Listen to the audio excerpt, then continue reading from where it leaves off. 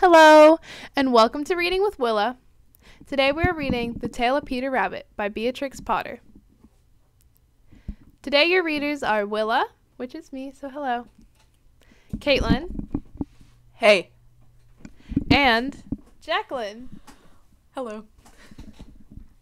I hope you enjoy today's reading. Once upon a time, there were 4 little rabbits, and their names were Flopsy, Mopsy, Cottontail, and Peter. They lived with their mother in a sandbank, underneath the root of a very big fir tree. Now, my dears, said old Mrs. Rabbit one morning, you may go into the fields or down the lane, but don't go into Mr. McGregor's garden. Your father had an accident there. He was put in a pie by Mrs. McGregor. Now run along and don't get into mischief. I am going out. Then old Miss Rabbit took a basket and her umbrella and went through the woods to the baker's. She bought a loaf of brown bread and 5 currant buns. Flopsy, Mopsy, and Cottontail, who were good little bunnies, went down the lane to gather blackberries. But Peter, who was very naughty, ran straight away into Mr. McGregor's garden and squeezed under the gate. First, he ate some lettuces and some French beans. Then he ate some radishes. And then, feeling rather sick, he went to look for some parsley. But round the end of a cucumber frame, whom should he meet but Mr. McGregor? Mr. McGregor was on his hands and knees planting out young cabbages, but he jumped up and ran after Peter, waving a rake and calling out, "Stop, thief!" Peter was most dreadfully frightened. He rushed all over the garden, for he had forgotten the way back to the gate. He lost one of his shoes amongst the cabbages and another shoe amongst the potatoes. After losing them, he ran on 4 legs and went faster, so that I think he might have gotten away altogether if he had not unfortunately run into a gooseberry net and got caught by the large buttons on his jacket.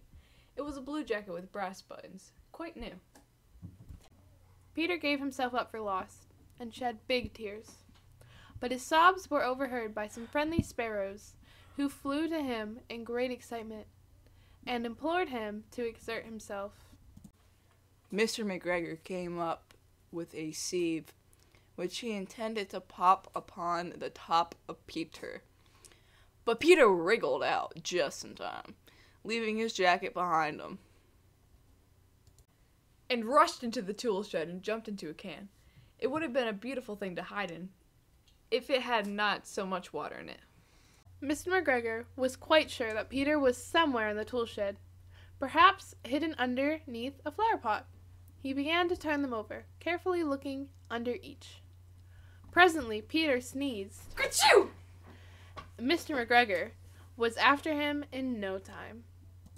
and tried to put his foot upon Peter, who jumped out of the window, upsetting 3 plants. The window was too small for Mr. McGregor, and he was tired of running after Peter. He went back to his work. Peter sat down to rest. He was out of breath and trembling with fright. He had not the least idea which way to go. He was also very damp with sitting in that can. After a time, he began to wander about, going lippity, lippity, not very fast, and looking all around. He found a door in the wall, but it was locked, and there was no room for a fat little rabbit to squeeze underneath. An old mouse was running in and out over the stone doorstep, carrying peas and beans to her family in the wood. Peter asked her the way to the gate, and she had a large pea in her mouth, and she could not answer. She only shook her head at him. Peter began to cry. Then he tried to find his way straight across the garden, but he became more and more puzzled. Presently, he came to a pond where Mr. McGregor filled his water cans. A white cat was staring at some goldfish. She sat very, very still, but now and then the tip of her tail twitched as if it were alive. Peter thought it was best to go away without speaking to her. He had heard about cats from his cousin, little Benjamin Bunny. He went back towards the tool shed, but suddenly, quite close to him, he heard the noise of a hoe. Scritch, scratch, scratch, scritch. Peter scuttered underneath the bushes, but presently, as nothing happened, he came out and climbed upon a wheelbarrow and peeped over. The first thing he saw was Mr. McGregor hoeing onions. His back was turned towards Peter, and beyond him was the gate. Peter got down very quietly off the wheelbarrow and started running as fast as he could go along a straight walk behind some black currant bushes. Mr. McGregor caught sight of him at the corner, but Peter did not care. He slipped under the gate and was safe at last in the wood outside of the garden. Mr. McGregor hung up the little jacket and the shoes for a scarecrow to frighten the blackbirds. Peter never stopped running or looked behind him till he got home to the big fir tree. He was so tired that he flopped down upon the nice soft sand in the floor of the rabbit hole and shut his eyes. His mother was busy cooking. She wondered what he had done with his clothes. It was the second little jacket and pair of shoes that Peter had lost in a fortnight. I'm sorry to say that Peter was not very well during the evening. His mother put him to bed and made him some chamomile tea, and she gave a dose of it to Peter. 1 tablespoon to be taken at bedtime. But Flopsy, Mopsy, and Cottontail had bread and milk and blackberries for supper. The end! Thank you everyone for watching. I hope you enjoyed. More videos will be posted next week of reading. Next week we are reading a book by a family friend about corgis, so I hope you tune in. Soon we'll be showing a craft for this video, so you'll be seeing that in the next clip. Thank you!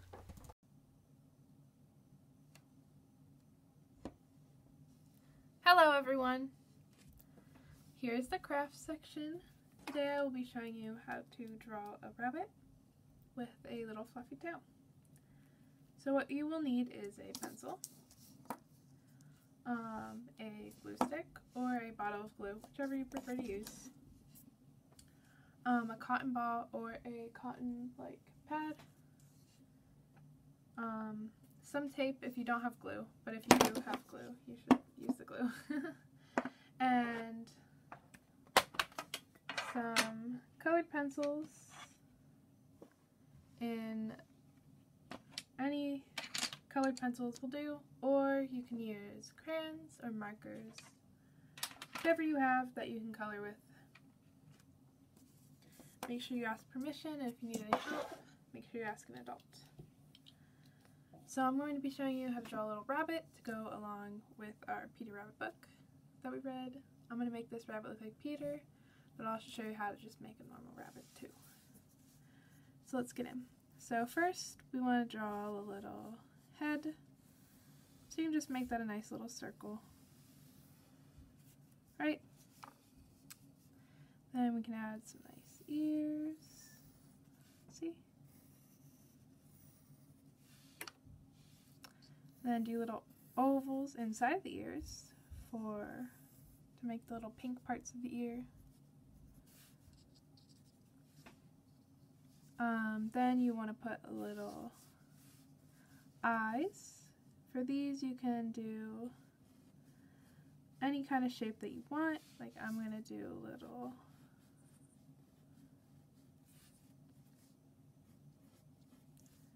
my rabbit's eyes are just little circles and the top part is darker. But you can do any kind of shape that you want. I'm going to color those in a little bit. See? And we're going to do some little eyebrows. We're going to put a little nose here. And 2 little swerved lines for the rabbit. Then we're going to do some whiskers. And there you have the rabbit's face. So then for its body, we're going to go like this.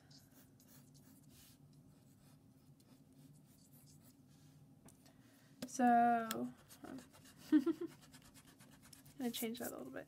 So for its body, you just want to do a little neck here, and then you want to go down, and then curve around, and then you can just do a little line like that. Then we do like a straight line coming down, and then have a little foot at the bottom. And you can go up. And there you go. You have your little rabbit's body. And it's okay if you make any mistakes or if it doesn't look the same, because everyone's going to look different, and mistakes are very easy to fix with an eraser or if you want to change anything. So there's a little rabbit, and I'm going to add a little coat so he looks like Peter, because in the book Peter wears a little blue coat that actually has little buttons on it. So here's his little coat and some buttons. And again, the beauty of using a pencil is you have its eraser, right? There we go. So here's a little rabbit. I'm going to add an extra foot right there in the background. So I'm going to take brown, and you can use any color for your rabbit, even if it's not traditional rabbit colors. Doesn't matter, because it's your rabbit.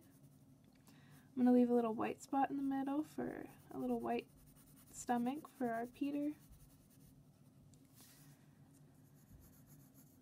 And we're coloring the nice rabbit in.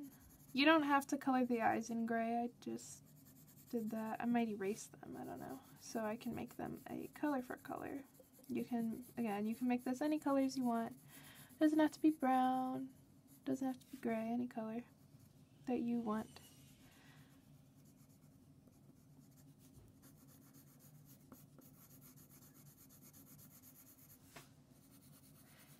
If your pencil is a lighter color and whatever you're using to color in your rabbit with is kind of dark, you can go over the pencil again.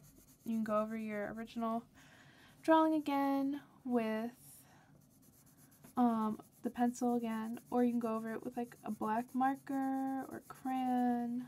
You can like outline it again in black crayon or pencil or marker or whatever you have.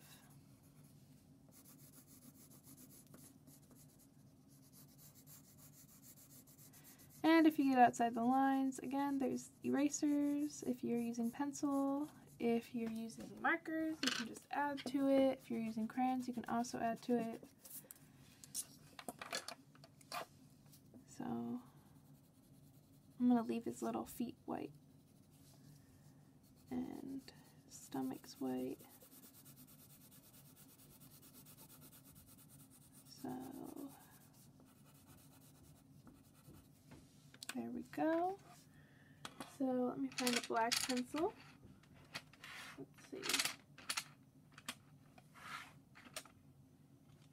Aha! There it is, I think. Let's see. Nope, that's blue. What's this one? This one black? Aha! My black colored pencil. I'm gonna go over the eyes again. And the nose. You can make your nose any color you want again. I was planning on making it pink, but you really couldn't see it, so I just went over it with black.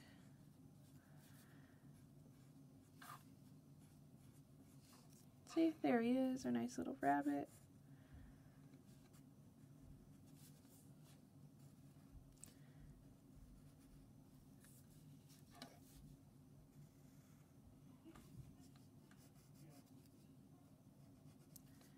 There's his buttons. And there's his little stomach. And I'll go over his paws again. Again, this is an optional step. You guys don't have to do this. Ooh. I just wanted to.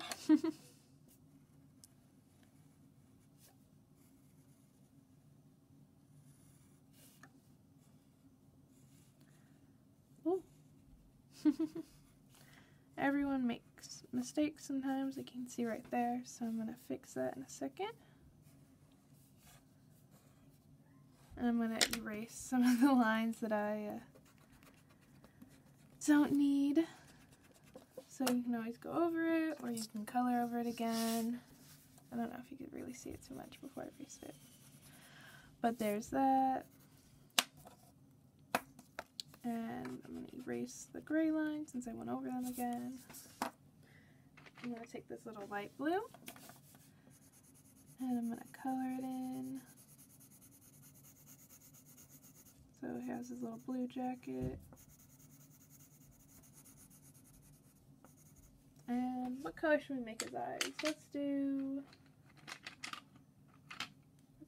green. There we go. He has nice little green eyes. And we're going to do some pink ears.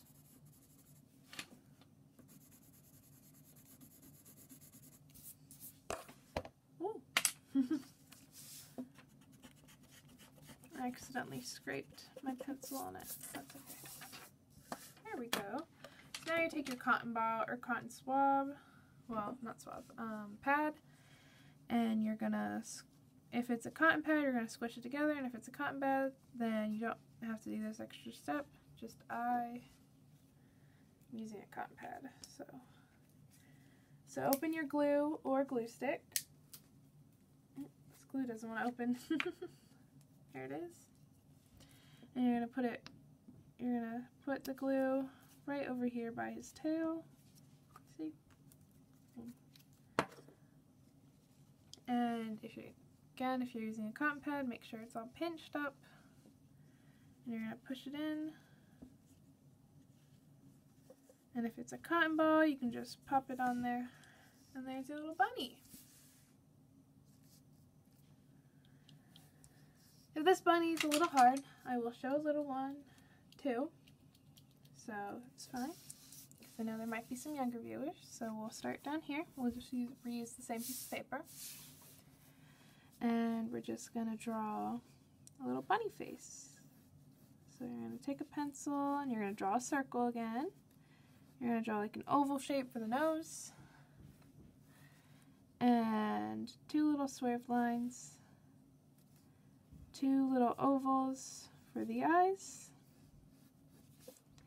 And some big ovals at the top for your ears. And there's little bunny again. So let's color him in. Let's make his eyes purple. Like a pencil sharpener for the purple. So let's do a darker purple. Yep, this is violet. There we go. He has some violet eyes. That's different. And let's color the bunny in with this kind of, I don't know about red. Let's see. Let's do pink for the bunny's fur. A little pink bunny with purple eyes. Again, you can color these in however you want, however you wish. Any color works. It doesn't have to be realistic. Because brown is a pretty traditional color for a rabbit, but it can be any color. It doesn't matter. Because it's your drawing. And you're going to take the black and just color in his nose, and maybe his mouth if you need to reline it. And there you go. You have a little bunny head. And let's draw the little bunny body.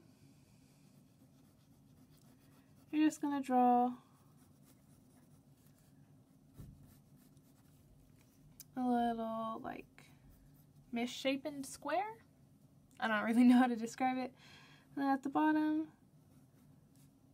draw 3 ovals and then little fluffy tail. I'm going to do the white tummy again because I think that's pretty cute, and the white paws.